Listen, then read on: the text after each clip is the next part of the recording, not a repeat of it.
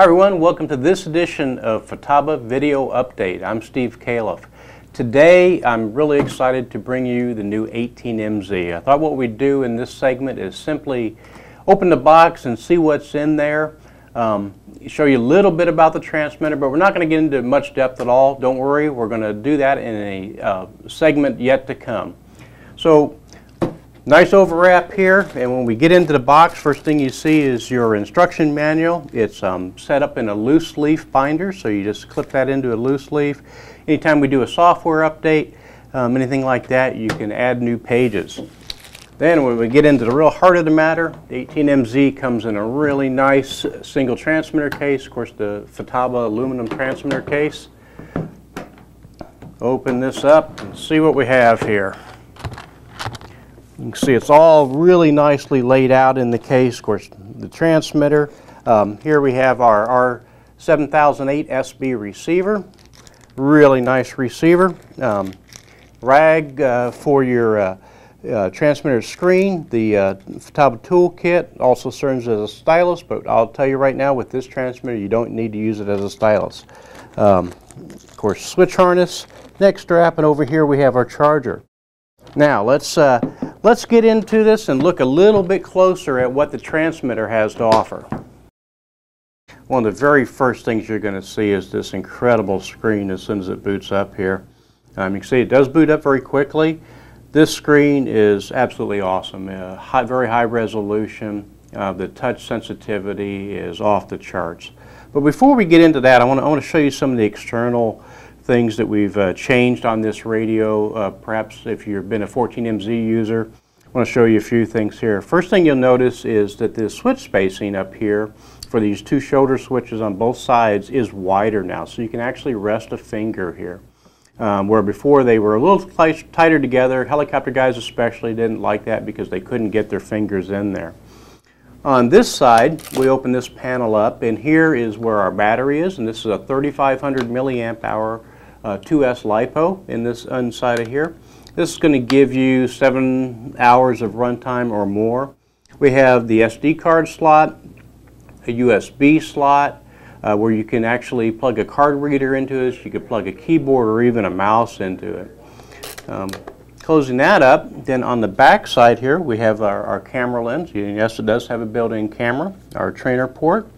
Opening this little door up, we have three different things here. We have a headphone jack, our charge jack, and then also an S-Bus Servo programming jack. So you can actually plug S-Bus Servo straight into this. It has the software built in to program your S-Bus servos.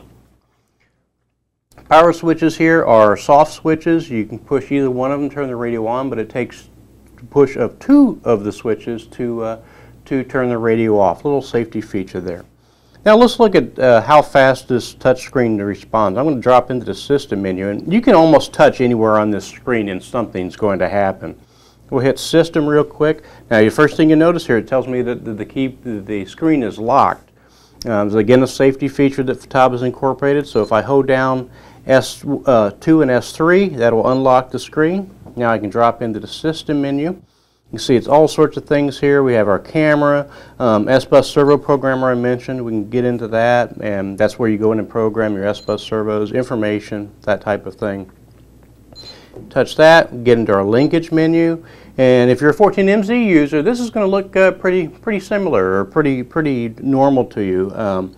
A lot of the same stuff, and of course there's a lot of new features in this radio, but you can see I'm barely touching this screen and it responds so quickly. To get into the model menu, I can touch the airplane icon there. If we had a picture stored on this already, then that would come up. But again, all your features there for programming your aircraft. The new model here, that tells me what model I'm running. If I touch that, we go right into the airplane selection menu. So very simple way of doing it. Home 2 down here is a new menu. If we push that, it goes into a menu that gives me two very large timers and telemetry information. I can have up to 3 different pieces of telemetry data being displayed on this screen. I can get back out of that. If we want to set up a screen to user customize, we can hold down our rotary key here And then each of these allows us to select any menu we want and set that up so that you have kind of a user customizable screen. So a really neat feature there. Get back out of that. The other menu I want to show you is the system type menu. I can just push this here. It's also accessible from the model menu. But in here you can see that we have all the different forms of modulation that the 18MZ has available to it. From the FASSTest, which both 18-channel and 12-channel modes. We can do fast multi, which is what the 14MZ already has, and the fast 7-channel mode, but also FHSS mode. So this transmitter is going to work with basically any air receiver out there that Futaba has. Over here, when we're using the R7008 SB receiver that comes with it, you can actually link 2 of those receivers to this transmitter at the same time. Doing that allows you to basically split the airplane down the middle. If you're running straight PWM outputs, you can have one step to run channels 1 through 9 and the other one to run 10 through 16.